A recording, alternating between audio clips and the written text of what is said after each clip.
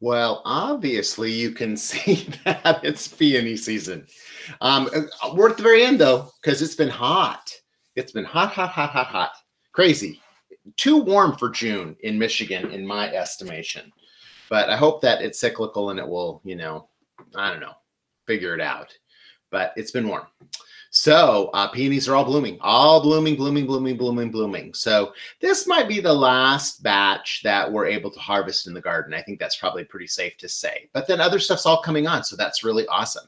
So it is actually the day I'm taping this for you is a Sunday. And so I got up early this morning. I love that early morning in the garden. It's really nice. Just going out there just as the sun's coming up, and it's just really lovely. And I did a lot of work out there this morning too. Not only did I harvest all the peonies and get those cleaned up because they were on the bushes and they were just hanging down. And so I got those cleaned up, but I also got rid of the my hardy geraniums, blue hardy geraniums. We've got a couple. That's this guy right here. Huh? He's right here. I wonder if I can get him out of here. Yeah, there he is. That's the blue hardy geranium. Look at that. He's pretty, right? And this is like the last one because the rest of them had all started to go to seed and they had the little crane's bill on them. And so when they have the crane's bill on them, you know that they're going to go to seed. Always make sure you deadhead your geraniums. That's really super important because then you'll get more flushes of flowers for the rest of the year. And my geraniums were overhanging in a bunch of other stuff. There was some hostas underneath them and some hydrangeas underneath them and some lilies underneath them, so that's all cleaned up. So yeah, and Claudia, I know that you're after me to do a garden tour, so I'm gonna get to that. I promise. I'm trying to figure out how to, my Wi-Fi isn't very strong outside. It's strong inside, but it's not strong outside. And so I'm trying to figure out how I can boost that a little bit because that would be super helpful. So we'll see what happens. So I thought it would be fun for us. Obviously, Sunday is the day that I grab my favorite beverage. I turn on the music, Dave Cause Lounge or whatever I want to listen to, Sirius XM. And somebody asked me that the other day. So on Monday through Friday, I listen to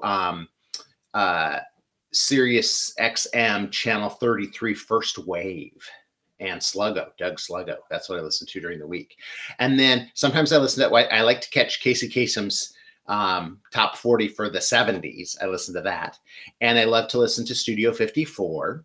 And I love to listen to Watercolors. And that's where I hear Dave Cause on Sundays. And then I also like to listen to real jazz. And I have some other yacht rock, some other, so it's all over the place.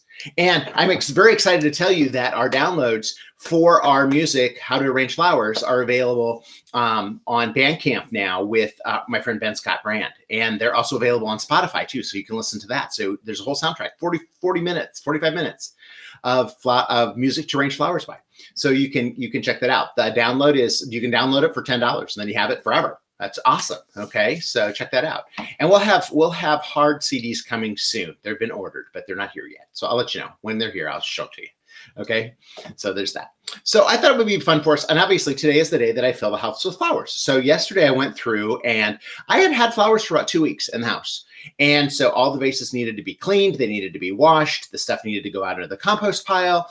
And so that's what I did. And I had a lot of things that were left over from our production a couple weeks ago. Carnations were just exquisite and they lasted forever. And so now I'm filling the house with flowers again. So I figured it would be fun for us to make a couple of fun arrangements together as part of that as well. So I cut some foliage. The foliage is starting to get beautiful out there. So I figured we could make something big maybe to start with today in this vase. I love this vase. It's a pressed glass vase and it's from Accent Decor. And I like it because it sits on the credenza in between, like in the great room between the living room and the kitchen or the dining room. And it just looks pretty. And so when I was cutting this mock orange this morning, I thought, oh, this is going to be beautiful. This will be beautiful for it because it can hang out there. Look at that. Look at how pretty that is, right? So I've gotten so many nice notes from y'all about, see y'all, that's the little bit of Atlanta creeping back in there with me, but about how you share the videos with your mom or with other people, or that, it's just fun. My friend, so I got to say this right. I used to say Shalini. Shalini is who watches too. And, you know, all of these people that watch are just wonderful. I just love that y'all watch and that we make some really cool stuff. This is mock orange. My mock orange has yet to bloom. I know. Makes me crazy. It has been out there for, I don't know, 20 years, 25 years probably. And it still has not yet bloomed. This is off my Heuchera, which is really pretty. And it's just the seed pods, but the foliage is so incredible. I love how this wants to turn around on me. Look at that. And so I'll keep moving it back as I put things in here. But again, what I'm doing is I'm starting off and getting a little structure going inside here first so that we have something that's going to hold our flowers in place. I got up early this morning. It was about 7 o'clock, and I went out and cut everything. Now look at, what are you going to do? You're going to want to misbehave. So I'm going to turn you. Let's see if you still want to turn. Yeah, maybe there. That's better. Okay. So I, you know, everybody wanted to, I wanted to go out there and get the things cut early in the morning because I don't want to cut them after it starts to get hot, and it's already 80 degrees out there. So I do not want to be out there cutting. And this is the variegated grasses that I have. I love that. And sometimes I will just go out and cut off like half of this whole bush and bring it in the house. I love it. It's just beautiful. And so I just continue to, I like to have that in the house too, because I just think that it's really pretty and it looks gardeny. My friend Else Tunison, who lives in Des Moines, one time I went to visit her and she had cut down almost like little saplings and stuff and brought them in the house and put them in vases all over her house for an evening when I was there. Hi, I'm back here. I'm back here. Down here, over here, around, so you can see. But anyway, she had these beautiful vases all over the house with these trees and things, and it was just amazing. And she had candles lit, and we just sat and visited, and we had sushi, and we had wine, and we just talked and solved all the problems of the world. It was just wonderful.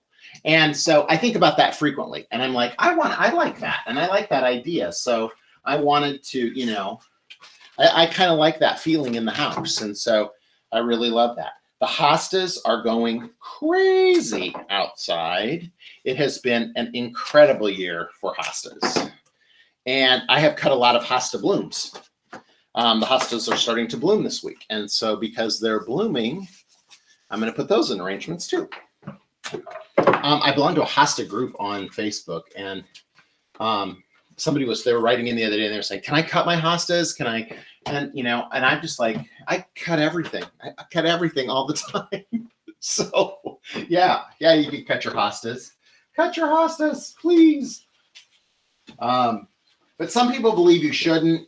I'm not that person. So you know, as you know, my theory is arrange plant. And everything that is in my garden is up for grabs. When it comes to arranging, anything can be cut and arranged at any time. So it is not a, I don't know. Some people, you know, I've talked about this many times that people always say, and it's even in an episode of Life in Bloom. We started off in the peony beds out in the garden, and I was like, you know, people are always asking me about what, you know, what's your garden? What's your garden like? Your gardens must be just absolutely fabulous. It must just be absolutely incredible. And I'm like, well, you know, I mean, they're pretty and everything, but at the same time, I cut out of them. So, you know, some things get cut back. And like all these peonies, because of the rain and stuff, were all down on the ground. You know, they were down on the ground. And so I went through and many of the, you know what, the other thing I love, I know I'm still back here, right? I got you. Hi. Okay. One of the things that I absolutely love was when I was cutting these this morning and some of the bigger, older blooms were falling apart and falling down onto the ground. And suddenly I was standing there in an entire, you know, like about 3 inches of peony blooms. And I just loved it. I mean, I just thought, oh, this is really fun. This is beautiful and it looks great. And I just love that they're all just kind of laying down there on the ground. That's awesome. So This is going to be pretty. And you know what? It's going to smell terrific. And it's going to last a couple of days. Because, you know, peonies aren't the longest lasting people in the flowers in the world, you know. But they're going to look great. And it's going to bring a whole lot of enjoyment to me. And that's the most important thing. I want you to remember that when you're arranging flowers, that the person I want you to please first is yourself. Look at how this guy's all pendulous. Look at that, right? And so I'm going to put him in a spot where he can continue to keep doing that. Look at that. Right there. And, you know, just how fun it is to, you know, because, yeah, I could leave these out in the yard and they would get sprinkled on. They would get rained on. They would get, you know, more stuff and you know, things would happen and all that kind of stuff. Or I can bring them in the house. I can make a fabulous arrangement like this, and I can enjoy it for several days. And when I wake up in the morning and I'm drinking my coffee, I've got a beautiful bouquet like this that's sitting on the table, and it's greeting me when I walk out of the bedroom. I love that. And I want that for you too. I just think that we should be doing more of that. You know, having these bouquets in our home is super, super helpful for our health and wellness. Or if we give them to somebody as a gift. I'm sorry you can't see me. I'm not really hiding back here, but I'm just, you know, it's a big arrangement, right? So I was amazed too that this morning when I was taking them out, that sometimes they would just explode. And I think that's so fun. I just think it's really fun when a flower petals kind of explode and go everywhere. I just think that that's really fun. Now I have got a couple of singles here. I'm sorry you can't see them back here, but it's just a single bloom like that, okay? And it's short. And I've got a couple holes where I'm just going to stick it down in to fill it out and be down inside there. Someone the other day said that the bouquets look like, you know, paint, like, you know, Renaissance paintings and stuff. What a huge compliment. That's so nice of you to say that. And so I kind of think about that when I'm creating them, and I want to create them and make them look a little bit like those Renaissance paintings. Okay. And look, I got a couple of these Brunaria heart-shaped Jack Frost. It's called Jack Frost is the name of the flower, and or of the plant. And so I want to stick some of those heart-shaped. It's the one that looks like forget-me-not. The flowers look like forget-me-not, but they're not. And one more piece of hosta. So I put this piece of hosta in here. Look, right there. Right there. So that it could kind of get out in the middle of everybody and see everybody a little bit more. I have one more piece of the mock orange too.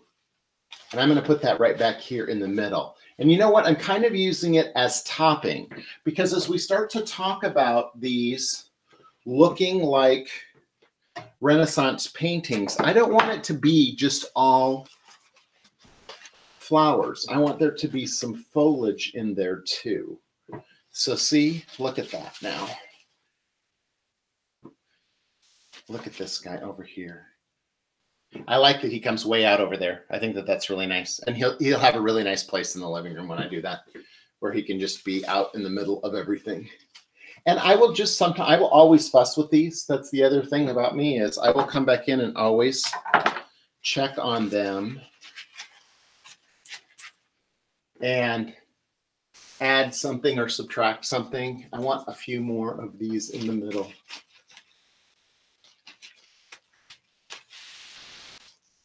What's going on there? There we go. That's nice. Ah, I don't know. Hold on. I'm just thinking I want a couple more right here. And I think I want one more peony there, but I need a long one. Look at this one is going to be perfect. So I want it to be right about there. Oh, see, I need one more next to it now. You know, when you make a big arrangement like this, I think it's true that you can just continue to add to it. Oh, see, that was perfect. That's perfect. Okay, I'm really happy with that now. Now, final step always is to use my Chrysal Professional Glory. Okay, because that's going to help these peonies retain their moisture. And I'm running the air conditioner in the house, so it's going to be drier inside here. And so having a coating of that on here is just going to be fantastic. That little guy, he's, you know, it's kind of hard for me to spin it. If this guy's too long when I get it upstairs, I may, you know, I may take that down a little bit, but I don't think so. And you know what it makes me think? See, look at this, right? This. I'm thinking that I need that. Now that helps. That helps a lot because now look at it. And so he didn't get coated. There we go. That's pretty fun, right? What a fun arrangement. So that's a fun 18 minutes, 16 minutes that we spent together to make a pretty arrangement like this. And just think how fun it is. Now, also, if you want to see other beautiful pictures of these, Kelly takes pictures many times and we put them up on Facebook and also on our Instagram page. So follow us on Instagram, YouBloom. Follow us on Facebook at J. Schwanke's Life in Bloom too. And pretty little peony arrangement, a little peony arrangement, right? But isn't it beautiful? And how fun it will be to look at this for the next couple of days and enjoy it every second. And I'm just killing earwigs on the table. Nice. Because, you know, it's that time of year too. The little earwigs are coming out. So pretty peonies. Until next time, keep having fun with flowers.